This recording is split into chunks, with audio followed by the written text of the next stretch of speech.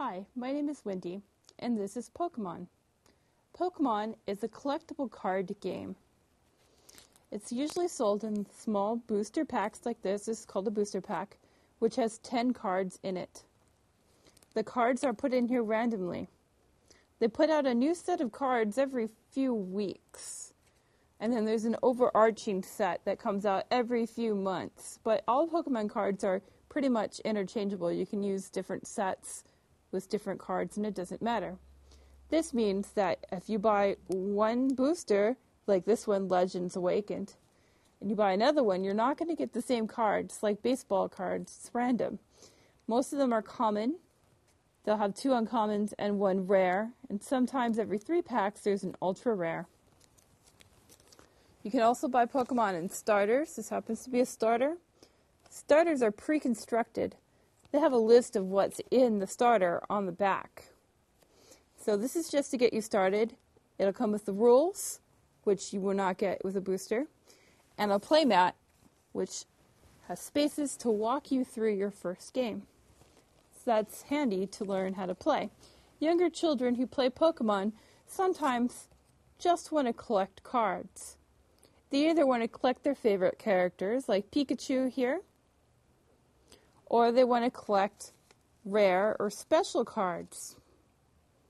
Here's a Chimchar. He's a foil. That makes him more special.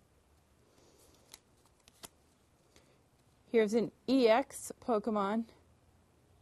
They have special evolutionary powers, and so they're even more rare and special. In general, so some kids don't want to play the game. They just want to collect. If you just want to collect and not play, you should just buy booster cards, because you're more likely to get rare and ultra rare cards in a booster deck that they can use to, look at and trade with their friends. But if you want to play, you'll need at least 1 starter. To play the game of Pokemon, you need a deck. Usually it's 1 or 2 strengths of Pokemon, types of Pokemon, such as fire, fighting, water, lightning. In order to play a card, you're going to need to place energy of the appropriate type. This is what an energy card looks like. This happens to be fighting energy. This one here happens to be psychic, because I have a psychic and fighting deck here. Because Pokemons have types. And they also have counter types that they are weak towards, and other types that they are strong towards. So, for instance, lightning Pokemon like Pikachu are weak towards ground, because ground is immune to them, and they're strong towards water. So it kind of makes sense if you think about the elements. The thing about these energy cards is they're not exciting.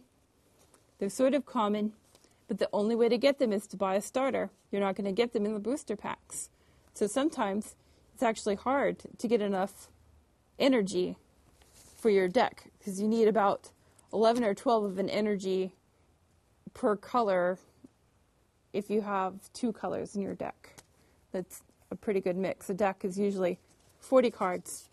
So you draw cards and you place them, but you can only play the animals, the Pokemon, if you have enough of the right energy.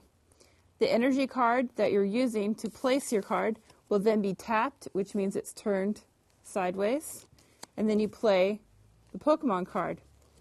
Pokemon cards have symbols in the corner. In the right-hand corner, it'll have a little round symbol with a color and a symbol. This one is yellow with a lightning bolt, so it tells you it's an electric lightning type Pokemon. On the left side of the card will be the name of the Pokemon. A picture follows. Underneath the picture, it'll tell you which evolution type it is. Basic, Stage 1, or Stage 2. You can't play a Stage 1 until you play the Basic. You can't play Stage 2 until you play Basic and Stage 1, and they're all out on your table. The attacks that the Pokemon have are listed here, and the symbols next to them tell you what kind of energy that you need in order to get that attack to work. So you need to have that energy free and to tap it to use that attack. It'll either have a color and a symbol, or it'll just be gray with a star. That means any kind of energy that you have available. It doesn't matter. Just 2 of any kind here. On the bottom of the card, on the left-hand side, is the weakness of this type of Pokemon. The center is its resistance. And the right is its retreat cost. So if you want to take it out of battle because you're afraid it's going to faint, you have to pay, in this case, 1 energy to remove it without it fainting. In the very corner, there'll be a little symbol telling you which pack the Pokemon came out of. Which set, like Diamond, Pearl, Legends Awakened. And its number in the set. There are 108 Pokemon in this set. That's about a normal, give or take. There'll be 108 different cards that you can collect in order to have a complete set. And then its rarity. This is a common card. Basics are usually common, and stage 2s are the rare. Also, foil are rare. When 2 Pokemon are out to fight each other, they'll do attacks. Often, the attacks depend on a simple flip of a coin. And it'll tell you in the text how much damage it does, 20 or 35, 50. Flip of a coin, heads or tails. And then it'll do attack damage. So if it does 20, then he's down to 60. But you need to get him all the way down to 0 before he faints. When he faints, he comes off and goes into the discard pile. He can also be asleep, which means that he's been used, he's attacked, in which case you tap him to the side. Sometimes they get confused, which is a special attack. You put them upside down.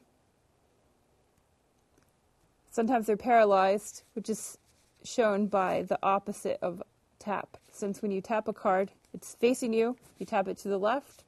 If he's paralyzed, he goes to the right. And that's how you keep track.